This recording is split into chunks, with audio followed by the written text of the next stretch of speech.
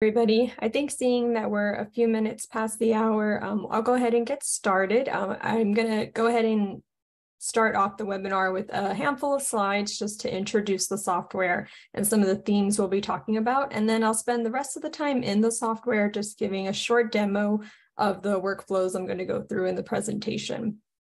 So a couple of housekeeping things for today. First is if you have any questions throughout the presentation, go ahead and post them in the chat. I'm going to do my best to keep an eye on it. Sometimes it disappears as I go through the slides, but I'll do my best to keep an eye on it, and that way I can answer questions in real time rather than having to wait until the end. You don't have an ability to unmute, so using the raise your hand function isn't going to do much. So just make sure that you put your questions in the chat. I've also put my email here at the very beginning. And if you have any questions after the webinar or something is unclear, you need some demo data, go ahead and shoot me an email and I'm happy to help with that. Second is this webinar is being recorded. Okay, so if you have to jump off early or you step away to take care of something and you miss a section, don't worry, I'll show you where you can access this recording at the end of the presentation. It'll be on our website, so you can rewatch it or watch portions of it. That all being said, we'll go ahead and get started. So, you may have noticed by now that we're not going to be talking about FlowJo today, but instead we're going to be talking about SeqGeq, which is our single-cell RNA-seq or single-cell multi-omics analysis platform. Okay, so the idea is to give you an introduction into the software and see if it's going to suit your needs for your area of research. So let's go on to the next slide here. So, with single cell analysis, we're getting, way more data than we've ever been able to before, right? And I like this schematic because it kind of shows the burden of having, so much data from so little cells, which is great, but also gets to a point where it might be overwhelming for a benchtop scientist to extract some kind of biology from it, right? So we can see that compared to flow cytometry, which needs way more cells, right? We get less measurements than we do with, say, like RNA-seq, and RNA-seq doesn't require nearly as many cells, right?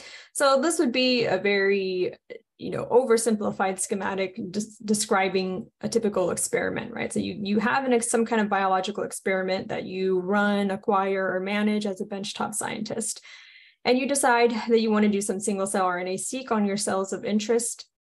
And ultimately, you need to extract some kind of biological information from there, right? Like we can't just publish a big list of genes without offering some kind of interpretation or some kind of pathway that's been upregulated or downregulated and associated with some kind of a pathogenic state or a favorable outcome of a therapy.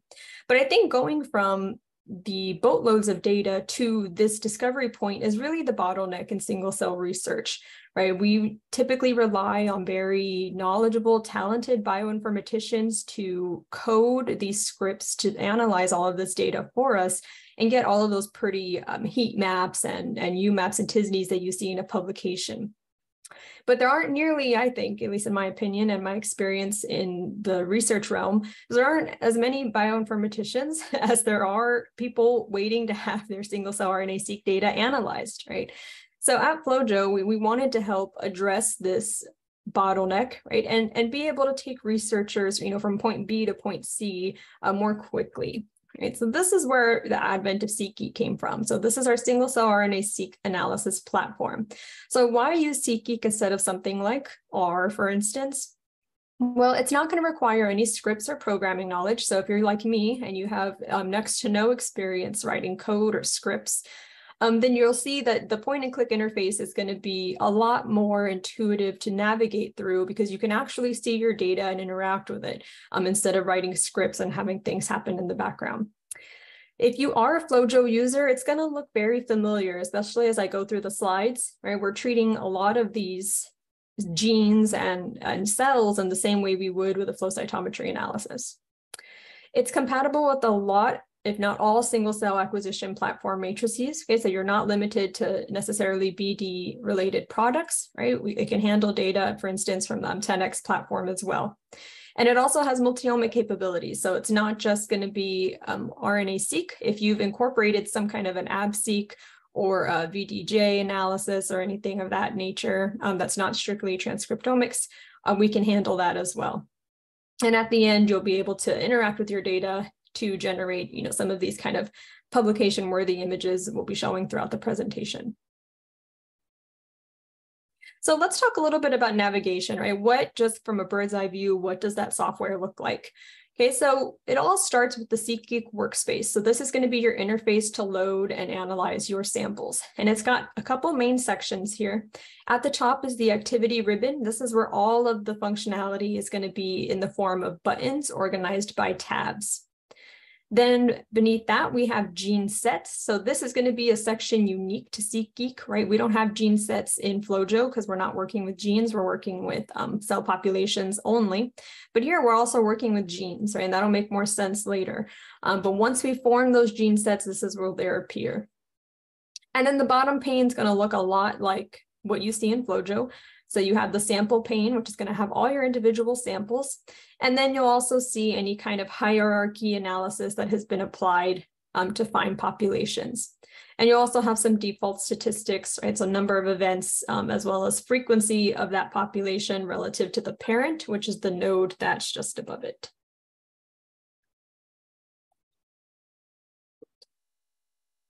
So graph windows. So another distinction here from FlowJo, right? The graph window on the left is going to look pretty much the same as FlowJo, right? And then I'll talk about the one on the right and how that's unique to the SeqGeq platform. So in the graph window, this is where you're actually visualizing your data and forming gates. Okay?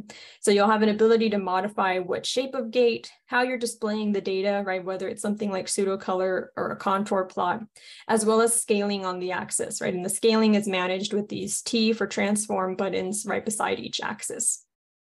So the two distinct views have two distinct outcomes, right? So in cell view, which is a lot like flow cytometry, each dot is an event or presumably a cell. When we draw a gate around a group of events, it forms a population, right? And then that population starts to get added to the hierarchy in the sample pane, right? So when I draw a gate around cells, I'm making a population. But with single cell RNA-seq, we're also interested in transcript reads, right? So we also have what's called a gene view. Now in this view, each dot is a gene instead of a cell or event, right? So on each axis, you're setting a population, right? So let's say I have B cells that I've manually gated for and T cells that I've manually gated for. And I'm looking at different genes, right, in those populations and their enrichment towards either population, right? So if it's in the middle, it's not enriched in either per se, so they're relatively equal. But if it's closer to one axis or another, then that means it's more characteristic of that population, right? So more enriched there. Okay. So when I draw a gate around genes of interest, that's going to make a gene set, right? So again, each dot is a gene, gate makes a gene set, right? And then that's going to show up in that pane that I showed in the previous navigation window. And so once you have this gene set, it's just what it sounds like. It's a list of genes that you have, essentially curated based on this gate that has been drawn. Okay, so what can you do with these gene sets, right? So talking about these gene sets, right, there's the method we just talked about, which is called an analytic gene set. So an analytic gene set is created from gates when you're in gene view, right? So you can see in this example here, I'm in gene view, each dot is a gene. I became interested in the genes that were up in B cells compared to T cells.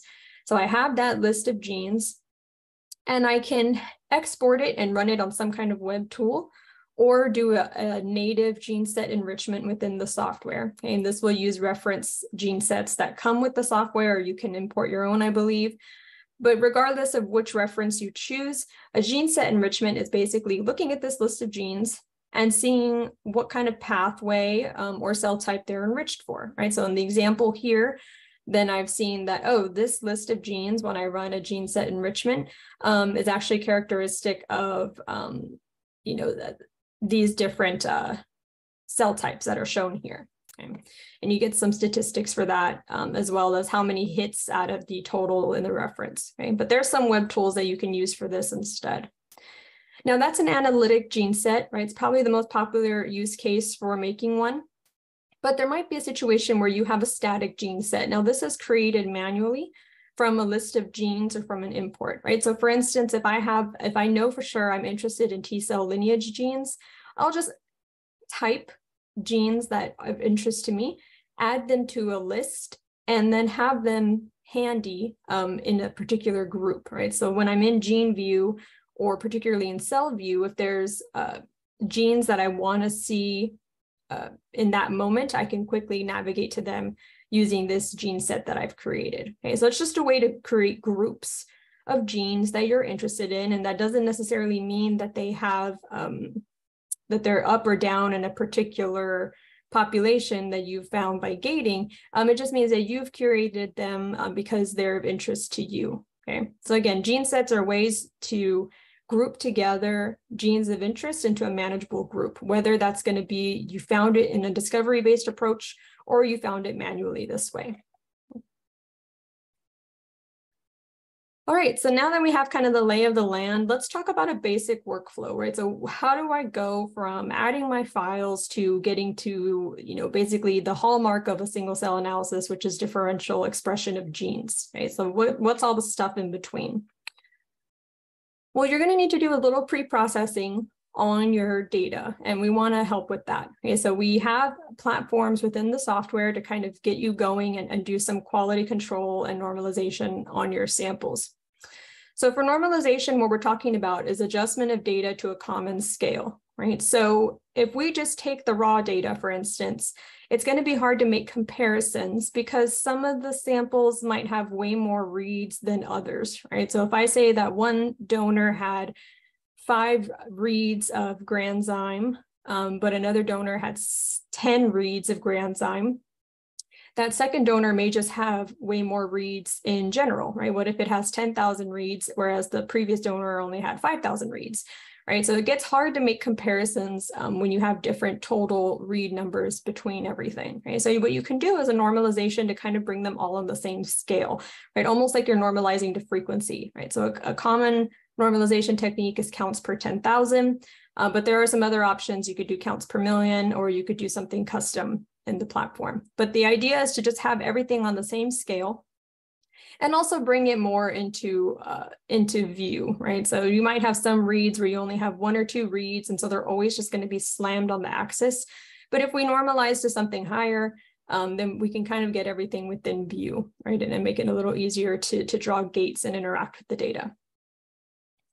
Now, after that, then you'll want to do some kind of a quality control, right? So you're going to remove ambiguous or questionable data points, right? So we can really focus on the research at hand. So 3 main steps for that. First one's going to take place in cell view. And like flow cytometry, we just want to get rid of junk, right? We want to remove outlier events that could represent empty wells or doublets. Okay, so if we see cells that have, a large library size and a lot of genes expressed compared to the rest of the population, right? That could be cells that kind of got stuck together during the, single cell processing protocol. And the converse can be true, right? So if we have a smaller library size, right, cells are expressing less genes than the rest of the cells, right? Those could be cells that ruptured, or it could just be a completely empty well. This is just debris, right? So we want to grab, where, the majority of the norm lies, right? Where most of the data is going to be quality cells, so cells that are single cells and haven't ruptured. Now, the next 2 steps are more so filters to kind of focus on genes of interest, right? Especially if you've done a whole transcriptome analysis and you didn't use some kind of a specified targeting panel. So there, when you're doing sequencing, sometimes you can only sequence certain families of genes because you have a very specific question, or you do a whole transcriptome analysis and you basically sequence everything. And particularly with the latter, you are just going to get a lot of data. And some of it is not going to give you new information. So we don't want to focus on it and funnel it to downstream analyses. So we can apply 2 filters to help with that. First filter in gene view again. So each of these dots represents a gene. We're basically looking at total reads over cells expressing, right? And we want a sweet spot kind of in the middle. Essentially, what's happening on this plot is we want to try to exclude events that, or I should say exclude genes that are expressed by all the cells, right? So that's going to be towards the top. And really that's because those could possibly be just housekeeping genes or something that we're not really interested in. Converse is true for the bottom, right? We don't want genes that are expressed by very few cells or too few cells, because those could just be, anomalies, kind of just blips in the majority of the data that are going to add noise. And they could also be maybe mitochondrial genes or apoptotic genes for cells that aren't in great shape by the end of the sequencing run. So sweet spot's going to be somewhere in the middle, right? We want genes expressed by most of the cells, but not every single cell and not very few cells, okay? Now, the great thing about this gate is you can adjust it in real time, right? And watch your gene sets, and I'll show you how to do that. And that way you can always, if you change your mind and you want to be more or less strict, you can do that. Last cleanup is going to be to zone in on genes that have kind of a high variance in expression, right? So when we talk about dispersion, we mean variability and level of expression, right? So we want to focus on genes that show a lot of variability between different cell types, right? So if there's genes that are expressed at the same level across all of my cells, those are probably going to be less interesting, right? We're looking for differential gene expression, so I want to focus in on genes that show variability between cells.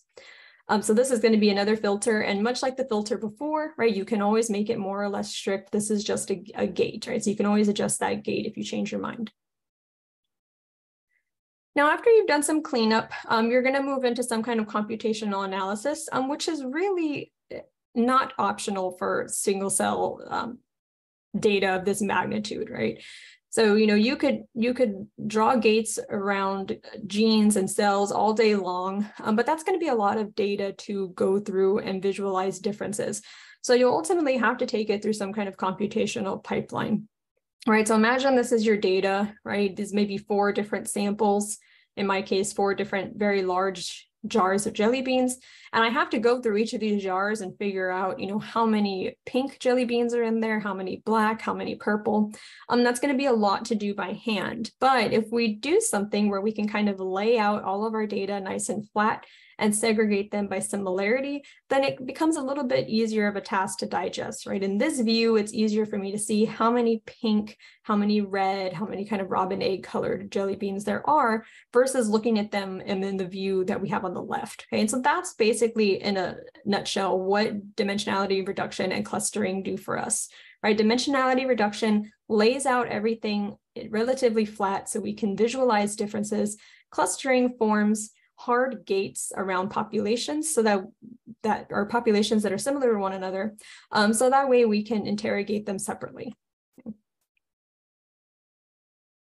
So what's available for dimensionality reduction in SeqGeq? Okay, so again, this is a tool to compress your entire data set into a 2-dimensional space. t-SNE is probably the most popular within SeqGeq, right? So this is T-distributed stochastic neighbor embedding. But there are others out there in the form of plugins. Okay, so these are not natively available in SeqGeq. You have to install a plugin from our website, but they are freely available. Okay, so some of you may be familiar with UMAP, Uniform Manifold Approximation and Projection. But there have been some new developments in dimensionality reduction techniques, and we try to keep up with the literature and incorporate those for you all. But regardless of which method you choose, you're ultimately going to end up with something like this, right? Where you're getting a 2-dimensional rendering of your single cell data where like attracts like, right? So events that are more similar in their transcriptomic profile are going to group together and be typically more distant from those that are more different from that population. And so you can see an example of that here, where I'm looking at CD19 expression, which ends up in this island here. And if I look to the neighboring graph of CD14, right, that CD19 island doesn't have CD14. I wouldn't expect it to, right? We're talking about possibly monocytes and B cells. But you can see I have 2 other hotspot islands of CD14, and similarly for CD3 and CD4. And so this is ultimately what you're trying to accomplish with the dimensionality reduction. I'll also mention we have 2 other techniques available in SeqGeq as well. So there's principal component analysis and linear discriminant analysis. But I would say these are a bit more antiquated, and usually they're kind of a means to get to one of the other dimensionality reduction techniques. So it's a pre-compression with these tools, and then you add that pre-compressed data into the other tools. And I'll show you how to do that in the software, but just know they're there if those are your favorite, but we also have more updated techniques as well. Okay, so once you have a visualization, right, you're ultimately going to want to look for populations. Okay, so the dimensionality reduction is strictly a visualization tool. Right? It's not encouraged to draw gates on that visualization to look for your populations, but rather to look for them manually or use a clustering technique. So clustering is going to be the unsupervised identification of populations. There's a proof of concept paper here for one of the published clustering tools called Phenograph. But long story short, in the paper, you can see they've demonstrated that the populations that are found automatically with this tool, right, which correspond to these numbers, typically match populations that one could find manually based on known phenotypes from the literature, right? So you can see that what are the 15 populations found by Phenograph could kind of correspond to a variety of different immune cell types, right? And they're matched by color code here. Okay, so it does find meaningful populations. It's not just going to return a bunch of random cell types. Okay? Now, native options in SeqGeq, again, these are probably a little bit more antiquated, but they were popular in the single cell field for a long time, and I do still see them used on occasion.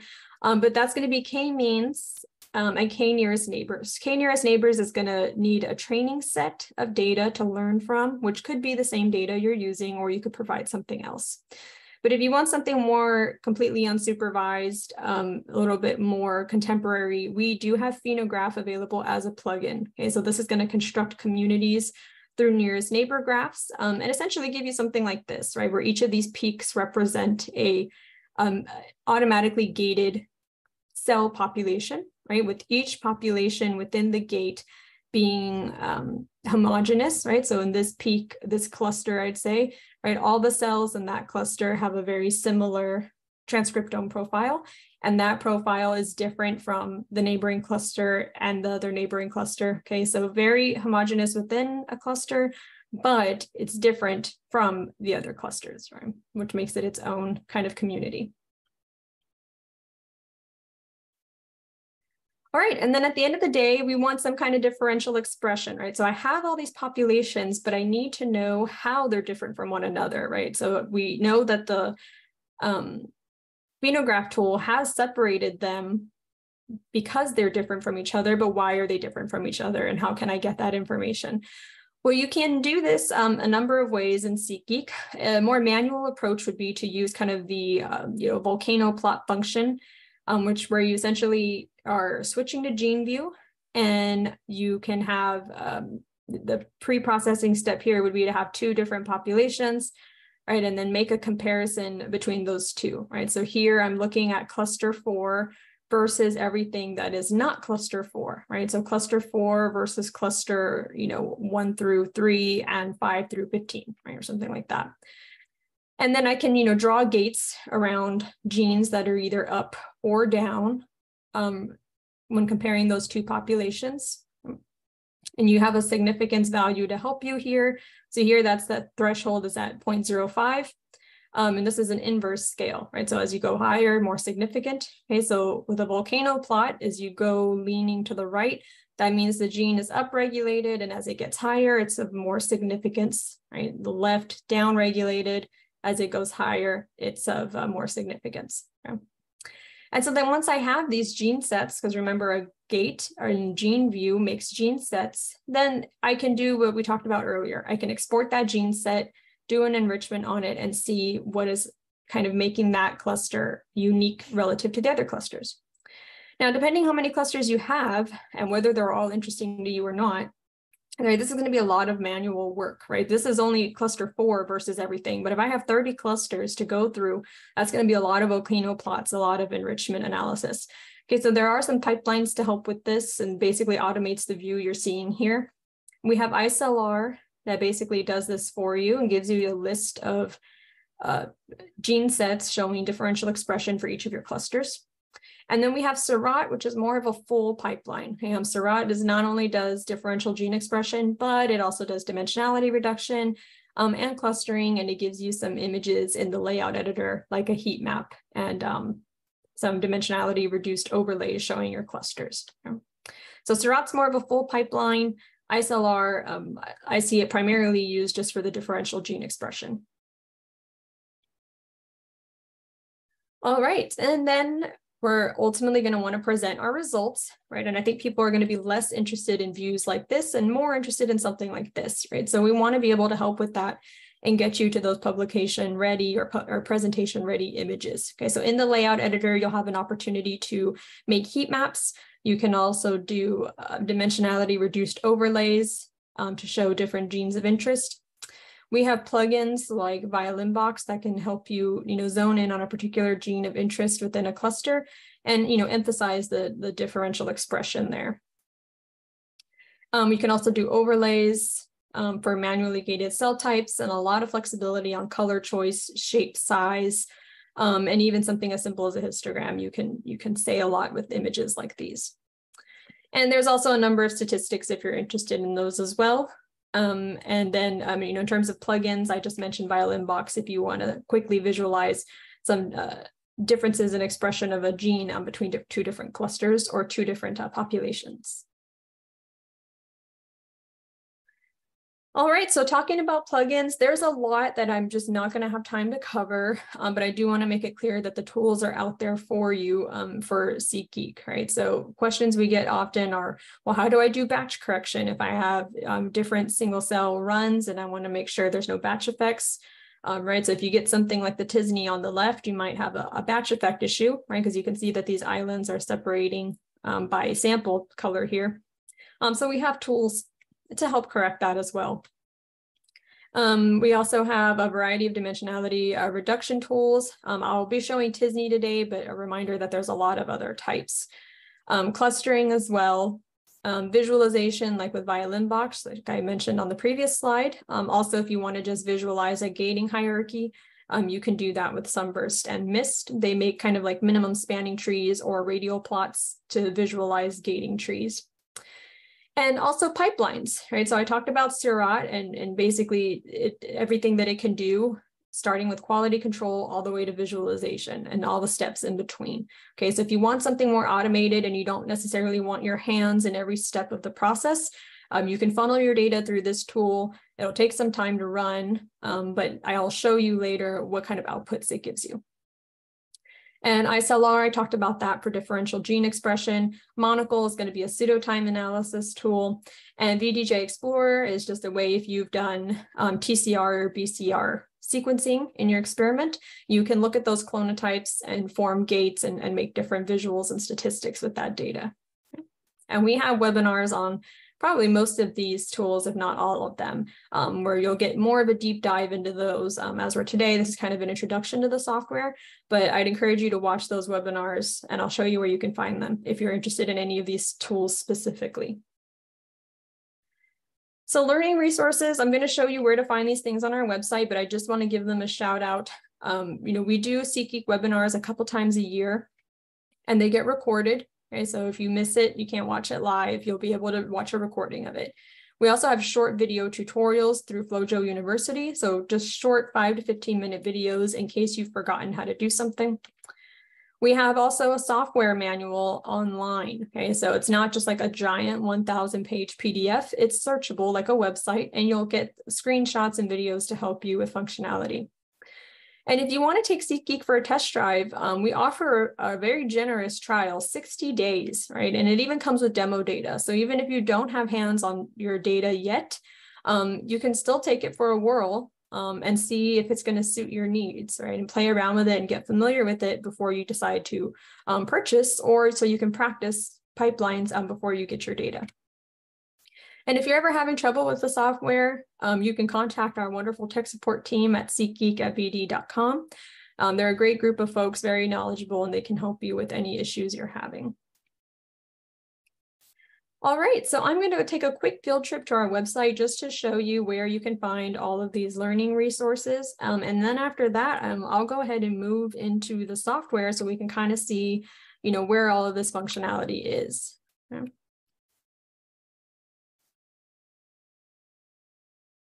All right, so let's go to our website. right, so when we go to flojo.com, you can go over to the download section. And if you go to download SeqGeq, that's where you'll be able to download a trial. And you can request a demo if you feel like you need it. And then if you go over to learn webinars, this is where you'll see all of our upcoming webinars, right, including the one you all are joining today. And if you scroll all the way to the bottom, you'll see a recorded webinars button. When you select that, right, you'll see our library of recorded webinars. The one from today will show up right around here. But you can see we also have some other previous Intro to SeqGeq webinars. So you can rewatch any content from one of our other application scientists, right? So we all take turns giving these webinars. So if you just want to hear it from a different approach, you can watch one of these other webinars. And you'll see that some of our more advanced topics are going to be in there as well, right? So here's Seurat, which is our pipeline for single cell or multi-omic analysis. Now, if you go to Flojo University, that's going to be the shorter videos. So here's SeqGeq, right? If you start here, you'll see the videos organized by topic, right? And when you open one of the cards, right, you'll see a handful of very short videos, right? Even one called SeqGeq in 5 minutes, right? So if you don't have a whole hour, you can give 5 minutes of your time. All right, and then lastly, we have SeqGeq Software Help, right? So this is going to be our searchable web manual, right? So you can come in, type something of interest, right? So if I have an interest in heat maps, right, I'll come to that page and it'll give me just a series of screenshots and a little bit of copy to kind of help me navigate through that tool. And again, if you ever have any questions, you can write us at SeqGeq@flojo.com. All right, so now that I have kind of shown you where all these resources are, let's go ahead and fire up the software here and get started. Okay, so I'm going to open up a new workspace. So when you open up SeqGeq, right, what's going to launch is what's called the workspace, right? We have the activity ribbon at the top, the gene sets will show up here, samples, and then sample pane. Okay. In your preferences, right, you'll have a number of customizations you can do. Right, if you want to make your fonts bigger or smaller, customize the way your default gates look, right? There's a lot of customization opportunities here.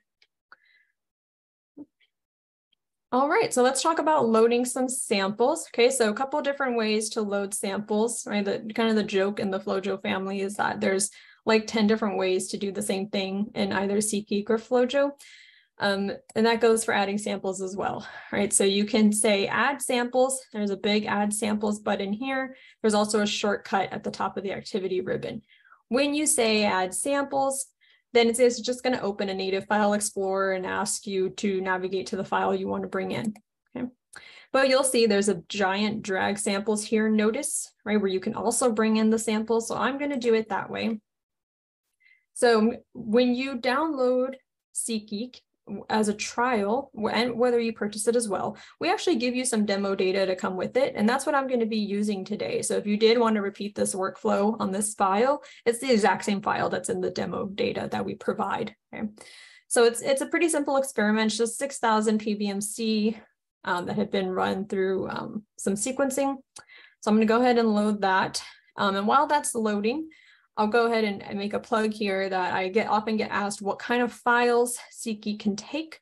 Long story short is it needs to be what's called a matrix file, right? So it needs to be rectangular, or I should say square in shape, or I guess rectangular.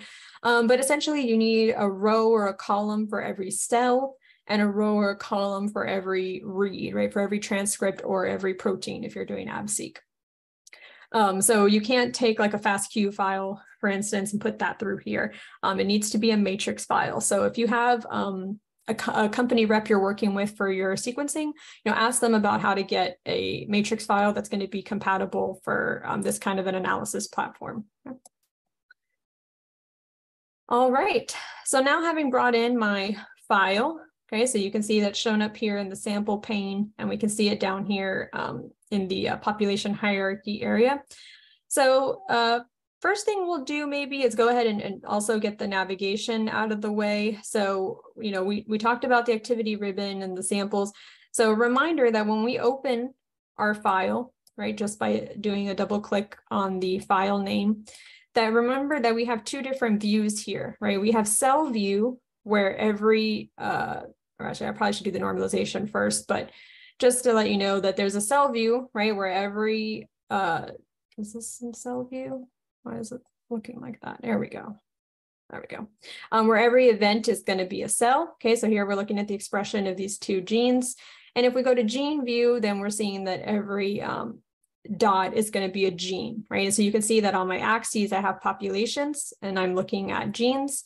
And here in the cell view, right, we're looking at cells. Okay, so just a reminder about the two different displays before we go too far. Oh, and I think we have a question in the chat. Let's take a peek.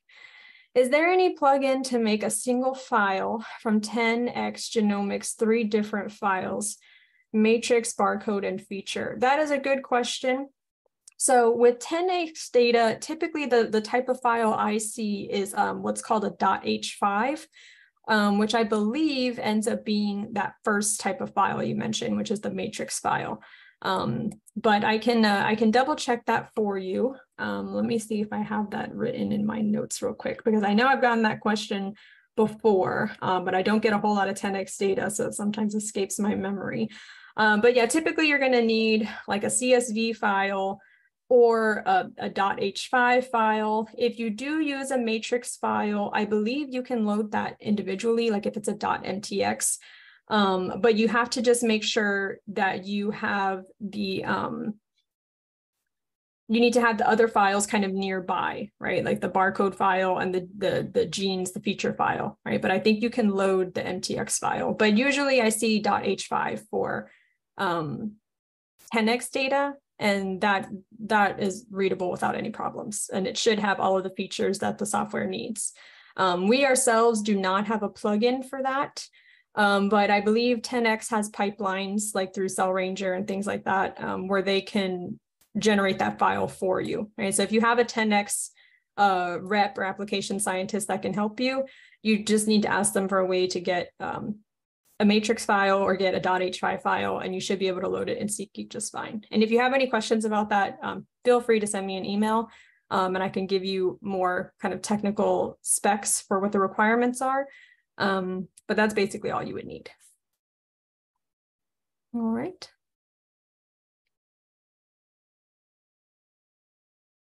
All right, so we talked about cell view, gene view. So let's go ahead and get started with a workflow. And I'm going to go ahead and save this workspace just in case it disconnects on me. Let's go. Yeah.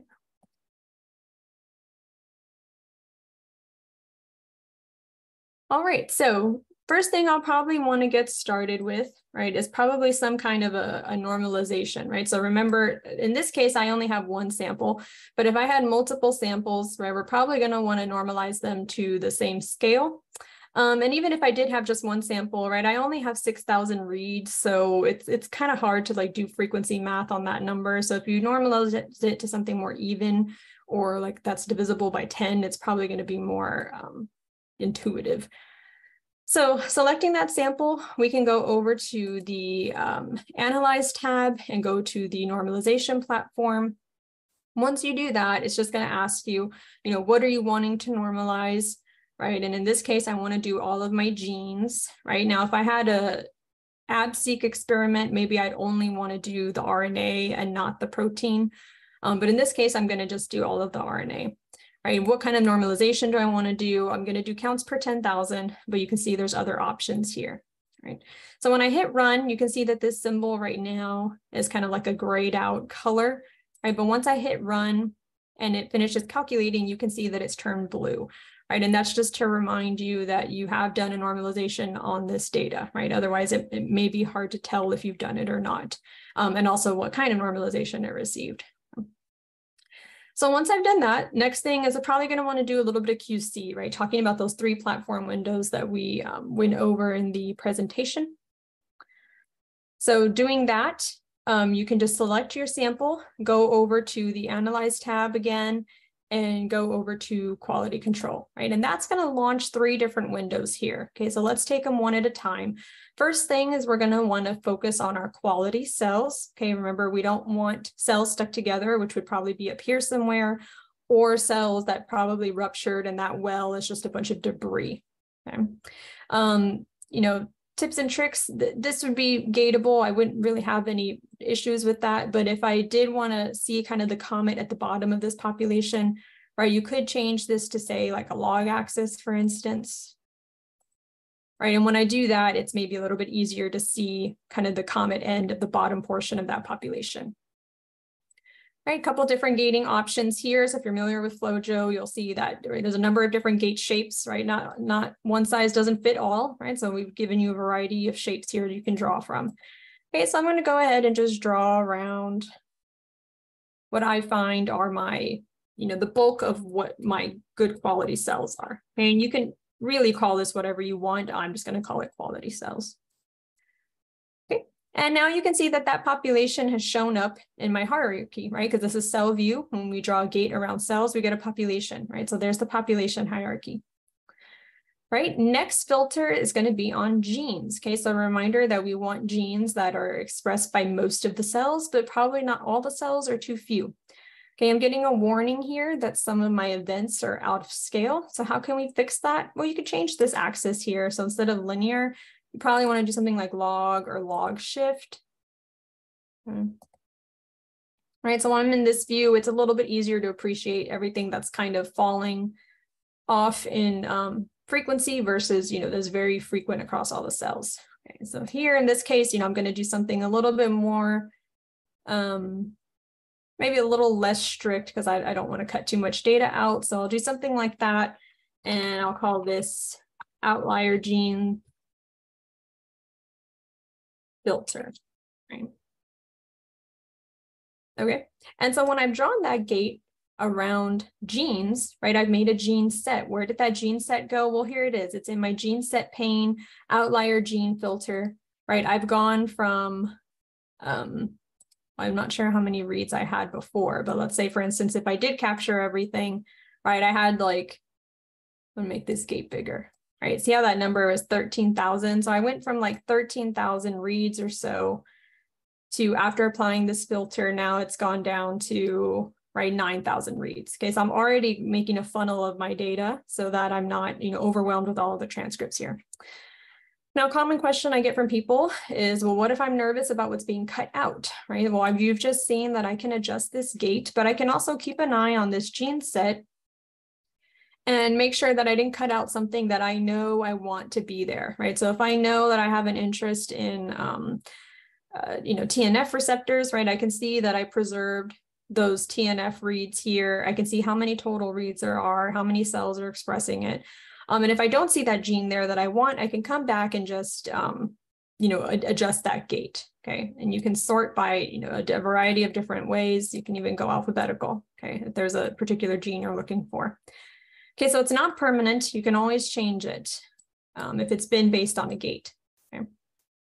So next filter, right? We want things that are highly variable. Okay, but I've already applied one filter here. So in that last window, instead of all genes, we're going to say outlier genes only because I already have that filter applied.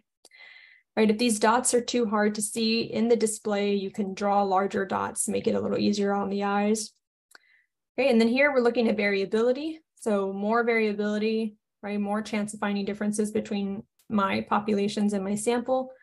Okay, so if I want to capture, right, maybe being a little more generous and going towards the very tippy top of that population, and I'll call this, right, highly variable filter, right, whatever you want to call that.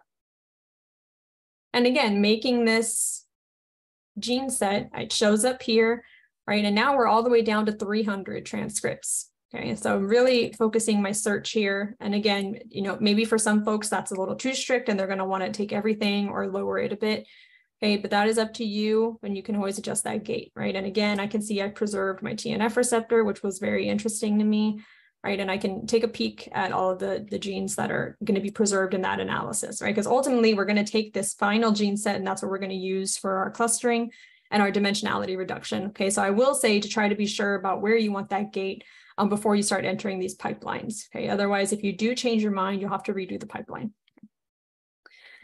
All right, so I always recommend at this step to go ahead and just copy these images to the layout editor while it's fresh in your mind, right? So you can go to File, or is it, I always forget which one it is. Edit, yeah, Edit, right? Copy to layout editor, right? I'm gonna do the same thing here. Copy to layout editor, right? So what is the layout editor? It's basically this L-shaped button. It launches on its own once I copy. But if you need to get back to it, it's this L-shaped button that says Layout Editor. And it's basically a blank canvas where you can make reports, right? So here I can have a report, right? And I can double click this and name it something like QC, right? And that way when my collaborator or my PI asks me how I cleaned up these data, right? I can present these images and I can always have an idea of where I place those gates and see if we want to change them. Okay? So quick way to get that kind of a report, right? So now that I've done my cleanup, right, let's talk about moving forward with an analysis, okay? A quick way to get these out of the way, do File, close all graph windows, right? Those are all gone now. Now, before we get into, I guess, like the pipelines, right? What if you were going to do a little bit of a manual approach here, a little bit of manual gating? I think manual gating on transcripts is not super useful, but if you did have antibodies, like an AB-seq component to your experiment, it can be a nice way to narrow down populations, right? So how would you do that? So you can launch your quality cell population here. While we're in cell view, I can change these to parameters. Now you're going to have a lot of parameters in a single cell experiment, right? Way more than you'd have in a flow panel. Okay, so we can't show you everything in the drop down, but if you say gene sets and genes, right, it basically opens kind of a side panel for either axes, right? And so let's say I have an interest in some kind of a T cell. So if I want to say CD3, right, here's my CD3 reads, and on the y-axis, perhaps I want to say CD4. Right, I guess I don't have CD4. Oh, there it is, CD4. Okay, all right, so here's all of my cells expressing some degree of CD3 and CD4. Okay, again, if you're having trouble seeing the dots, you can make them larger. And again, when we make a gate in cell view, we're making a population. Okay, so those are CD4 T cells, right? Or I should say CD, because they're not really CD4 T cells. I mean, they are based on transcript, but an antibody would be better. But I'm going to call them CD3 expressing, CD4 expressing. Right. Now, if I have another population of interest, maybe I change that to CD8, for instance. Okay. CD8 alpha. And again, I can do the same thing. Right. This time, these are going to be CD3 expressing, CD8 expressing. All right. So again, you can do some manual gating, and then later down the road, if you decide like, oh, I only want to run a pipeline on my CD8 expressing cells, right? You've gone down to 200 cells versus 6,000. Okay, so narrowing that search and getting more resolution there. Now, another reason someone might want to do this, whether they have antibodies or not, is to kind of do an example of what I showed you in the presentation, which is to find genes that are enriched in one population or another, right? So let's go ahead and do this again, where we're looking at CD4 expressing and CD8 expressing cells, but let's change it to gene view. And let's say I want my CD4 expressing here and my CD8 expressing there. Okay. So in this view, I can see which genes are more enriched in one population over the other, okay? And now if I wanted to draw a gate around that, so let's go ahead and just say I want the CD8 expressing ones. Right, maybe be a little more generous with that gate. Okay, so I'm going to say up in CD8 expressing over CD4 expressing. Okay, and I'll say okay. Right, and I'm not really picking very exciting cell types here. Right? I think we've known for a long time what's different between CD4 and CD8 T cells. But you know, if you had different cell types of interest, maybe like some kind of a TCR that you're interested in, whether it's a specific TCR versus another TCR, right? Then you'd probably want to know what's upregulated in one of those versus the other, right? Or if you have some kind of activated T cell, right? Maybe you want to know what's enriched in that T cell to find some kind of biomarker for that, right? In a future study. So now I have this gene set, right? What's up in CD8 over CD4? right? And now I have that list of genes, right? Granzyme, no big surprise there. CD8 and CD8B, also no big surprise. Okay, but I can look at some other transcripts, right? I can put them alphabetically, right? So this is what's called an analytical gene set, right? So I made this based off a gate, right? But you can also make static gene sets. So let's say, for instance, I see a lot of granzyme here, and I know that I'm going to be interested in granzyme at some point in my analysis. I can close this, and I can go to genes, new static gene set, right? And I'm going to call this granzyme. And, you can use one of your filters. So if I'm only interested in granzyme genes that were up in CD8 or just all granzyme genes in general, whether they're up or down in any of my populations, right? Here's all the ones that are in my sample, right? Doesn't mean that they're enriched in any of these filters. They're just present in the sample. Add these, right? Save. Now I have a gene set of only granzyme genes. So if I'm ever in my analysis, right, and I'm back in cell view, and I want to just quickly look at my granzyme expressing genes, I now have a gene set for that, right? And you can see, because I've made that, right? There's my granzyme genes. I can quickly navigate between them. I can even do a sum operation, right? So if I know that I'm interested in granzyme and I just want to know the total granzyme expression, right, for all of these, right? I can take those and apply a sum operation, right? All of these genes here. Right, and now I have the sum of granzyme expression, right? So that doesn't mean it's any one gene in particular, but all the genes in my granzyme set. Okay, so that's pretty common for like mitochondrial analysis if people just want to find cells that are expressing a lot of mitochondrial genes and they don't care which one in particular. Okay. All right, so again, this is all a bit manual. Okay, so if we want to start delving into these computational pipelines, how do we get started? Okay, so let's get started with the dimensionality reduction. So we'll do a t-SNE, but what I recommend you do first is a kind of pre-dimensionality reduction with principal component analysis, because that's going to just kind of pre-digest the data before it goes into the t-SNE. Okay, so when you select your population, you can launch the dimensionality reduction platform, and we're going to start with a PCA first. Okay, then it's asking me, well, which genes do you want to do the reduction on? Okay, so again, we already did these filters, so I don't probably want to do everything, but instead I only want to do, right, the highly variable genes that we filtered for, the 300 that showed very large differences. So I'm going to select those, right, hit run, and just take a second here. Right, now once it's done, you'll have some decisions to make, right, as a researcher. Do you want to take all the principal components or only some of them, right? It made 25, but I may not need all 25, right? There's different schools of thought. Some people will take everything, right? They don't want to sacrifice any data. Some people will say, I don't care how many it gives me, I only want the first 15. And some will only take the ones that go above 1% variance, okay? So for the sake of speed, I'm going to pick the first 15. But I'll show you why it is that people wouldn't want to pick maybe the last ones, or they wouldn't want to waste their time on it, I should say. Okay, so I'm going to go with 15. Right, so it's giving me the 15 different components, right? Here's component 1 versus component 2, right? I can see these populations or these islands are very separated from one another. But if I go lower, right, let's look at 15 versus 14. It's kind of a smear. And so as you start getting in those lower PCAs, or I should say higher number PCAs, you're not going to have as much variance between the components, right? So that's partially why, some folks don't want to take the lower part of the analysis, or I should say the components with the higher numbers. Okay? So up to you, but just for the sake of today, I'm going to go with 15.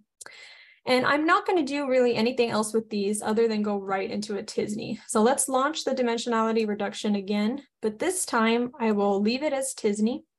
I personally keep all the defaults, right? The only thing I change is the speed implementation, right? So doing an approximate calculation and a fast Fourier transform is going to, as the name would imply, take less time than doing an exact calculation. Okay?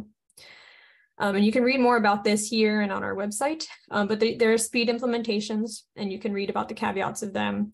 There's also an OPSNE configuration I recommend as well. Now here's where you're going to change, right? So it says select genes, right? Do you want to do all the genes? Well, probably not, right? We just ran that principal component analysis. So what I'm going to do is go over to parameters and basically search for my PCAs, right? I should have 15. There they are. I'm going to add those, and this is what I'm going to run the t-SNE on, right? So I'm going to select those parameters, right? I just kind of beefed up the speed here. Go ahead and say run.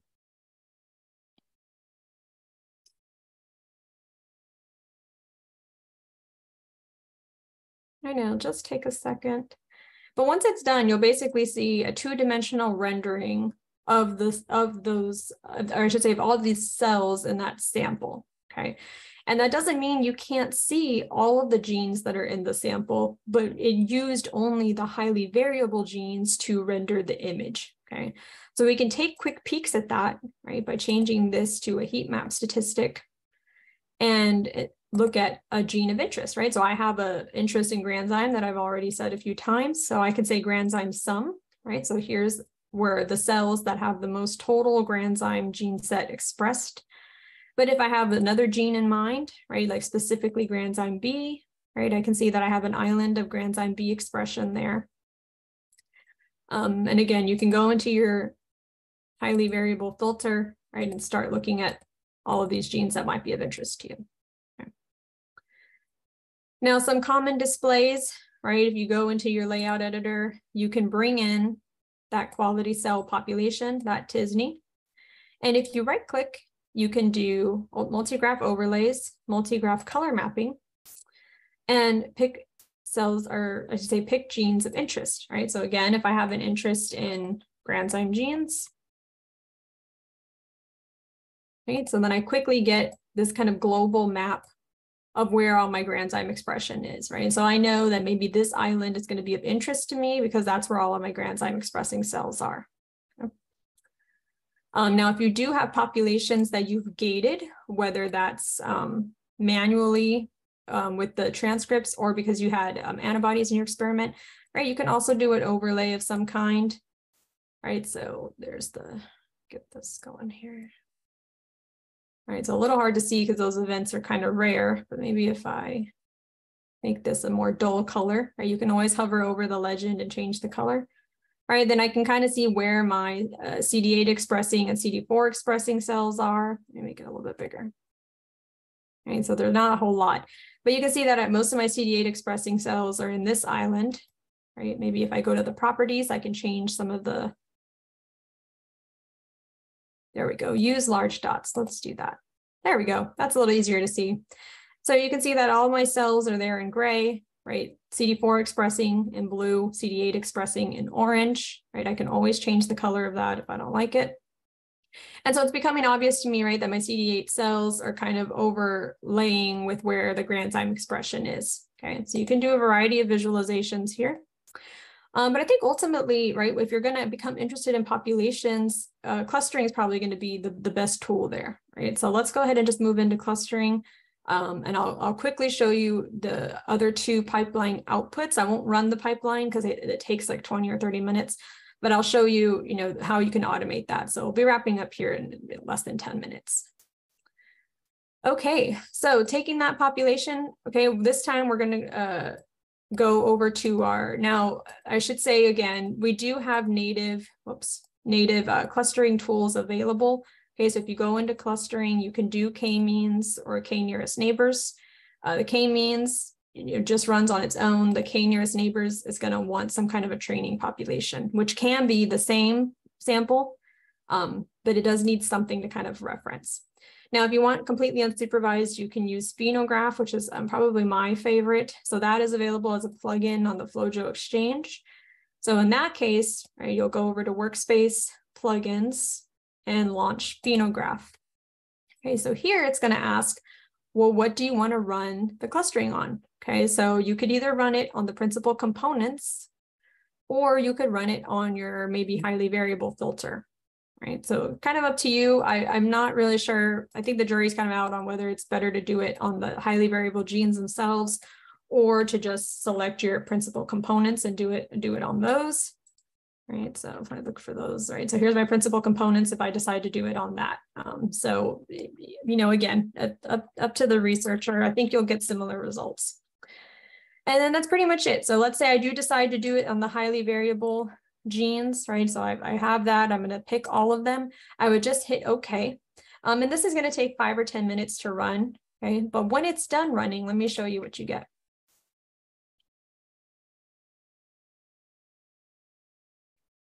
Oh, not this one, let's do this one. There we go. Okay, this is what you get, right? You can see my population here, right? I've got 19 different clusters that the tool found automatically, okay?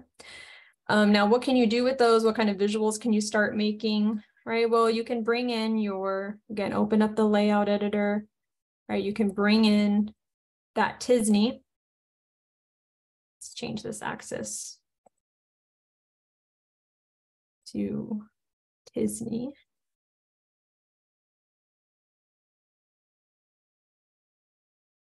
Oops.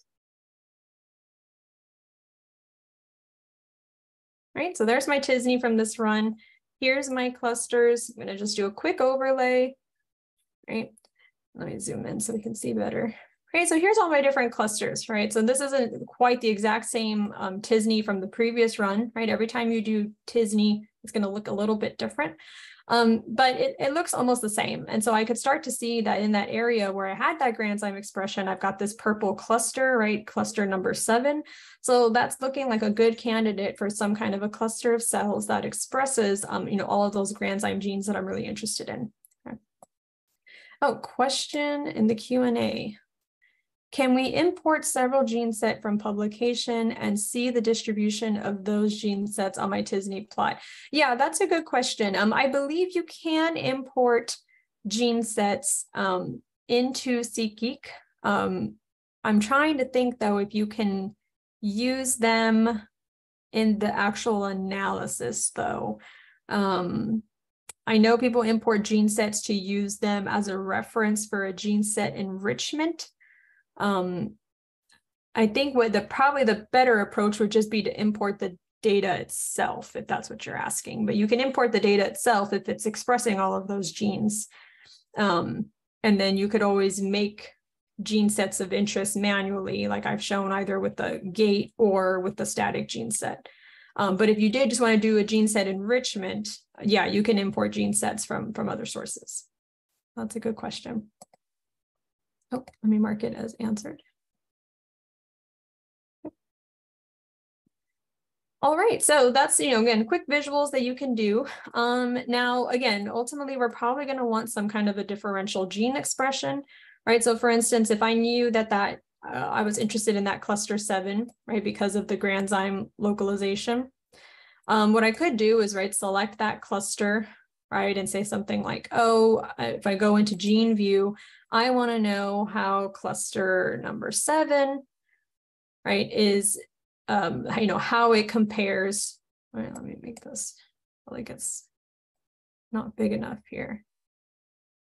There we go. Right, how it compares to maybe, let's just say cluster 1, right? Maybe I want to just do a comparison between 7 and 1.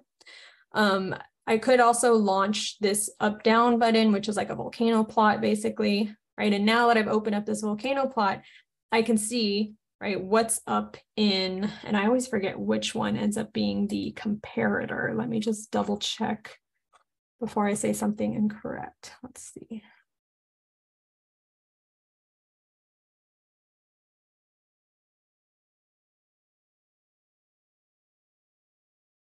Okay, yeah, I think that the Y ends up being the comparator, right? So you're basically looking at what's up in, what's on the x-axis. So what's up in cluster 7 relative to cluster 1, right?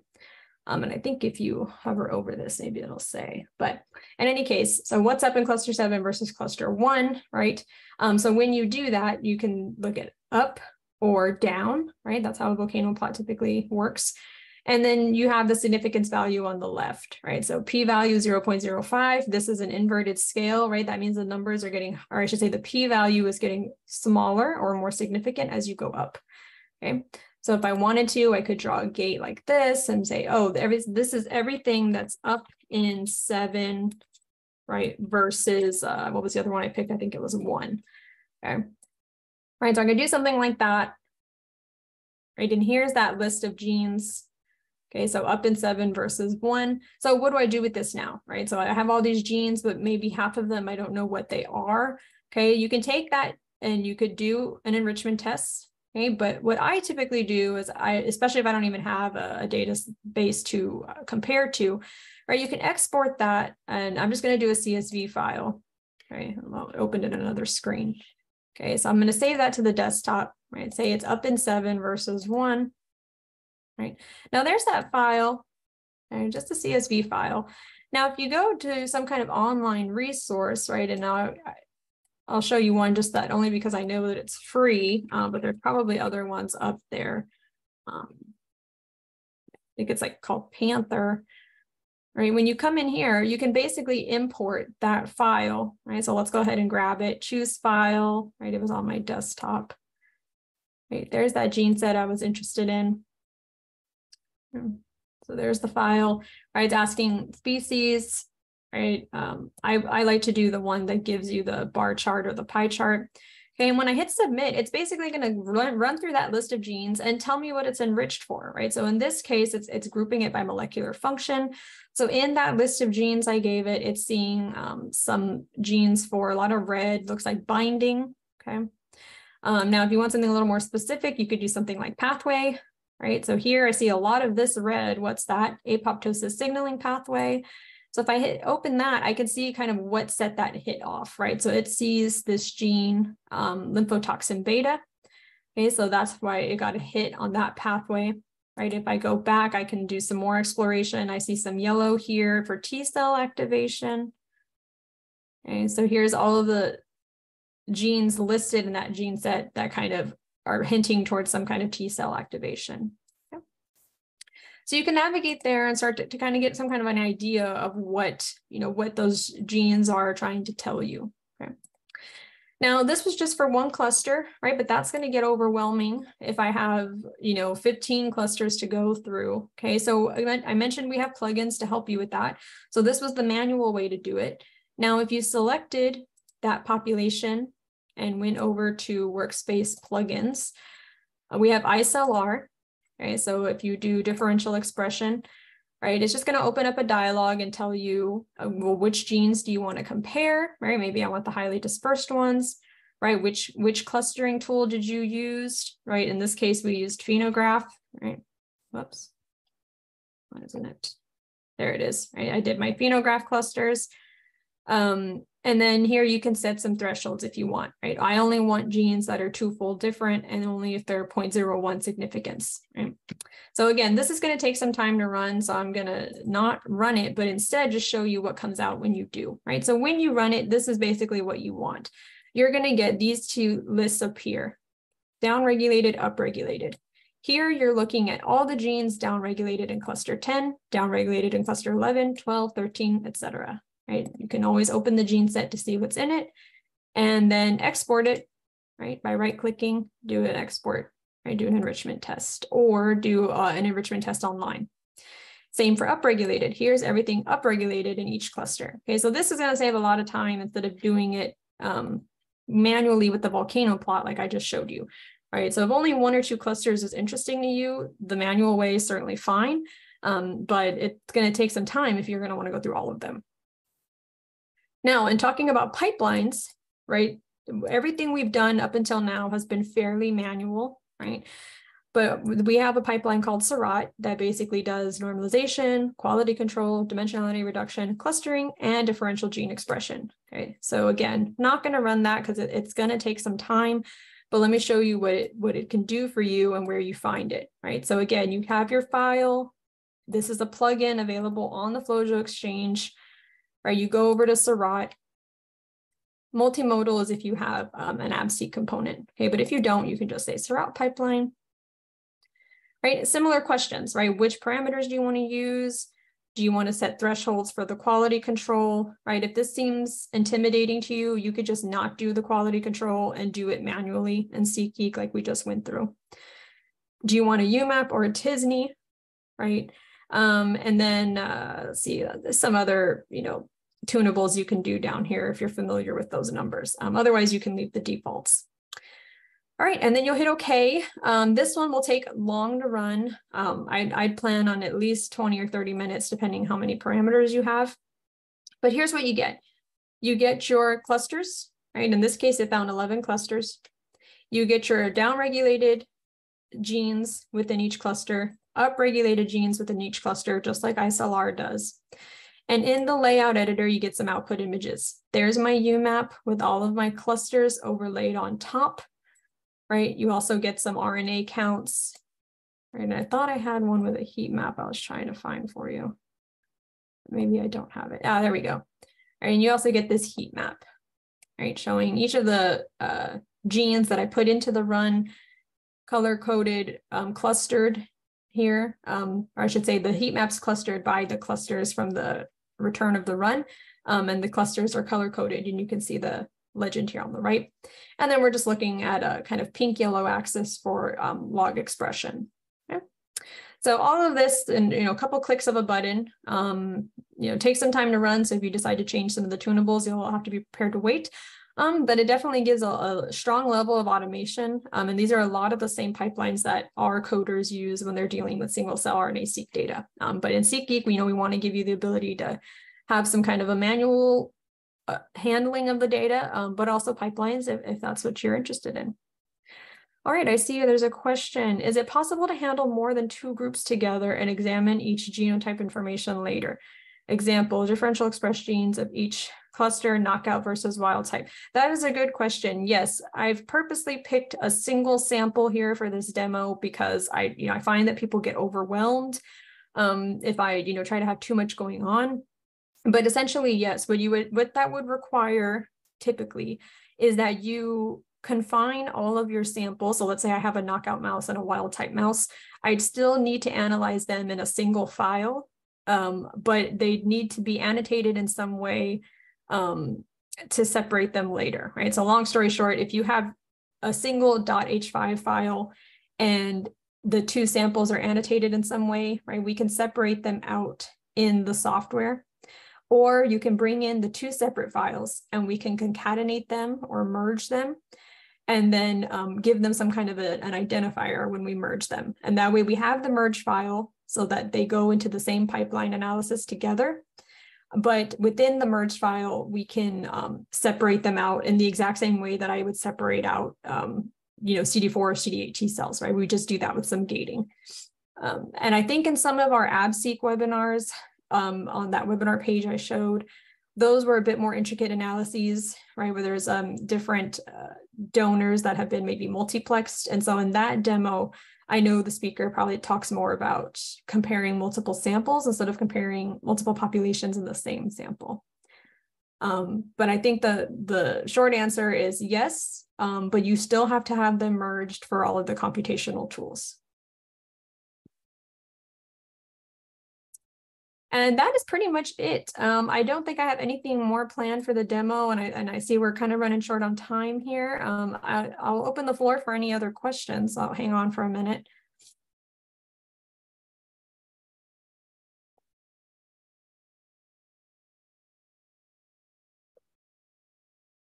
Perhaps in the meantime, I'll go ahead and put up my email one final time here. And again, if you have any questions, follow up, you come into some data and you're trying to put it in SeqGeq and you're getting a little lost or overwhelmed, don't hesitate to reach out. I'm happy to help. And you can always, again, download that trial and give it a whirl and play with some of the demo data that we provide there.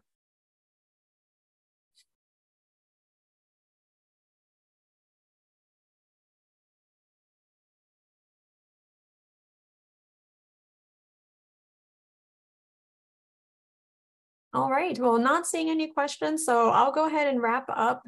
After I stop the recording, I'll hang on for an extra minute or two just in case. Otherwise, I'll wish you all a good afternoon or evening, depending where you are in the world. I hope this seminar was useful for you and that you're absolutely inspired to tackle your own single-cell data, and I hope that you'll reach out if you need any help. Don't forget the webinar is recorded. You can always rewatch it. And it was nice interacting with all of you today. Thank you.